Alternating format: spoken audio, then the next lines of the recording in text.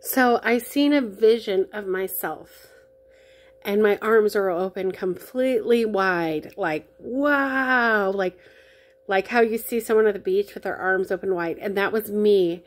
And I said, what am I praying for? And he's like, you're praying for love, you're praying for joy, you're praying for abundance, you're praying for peace, and you're praying for everyone, of all people, all the ones that came before, all the ones that are now, all the ones that are coming after, praying for salvation, praying for love, praying for the whole world.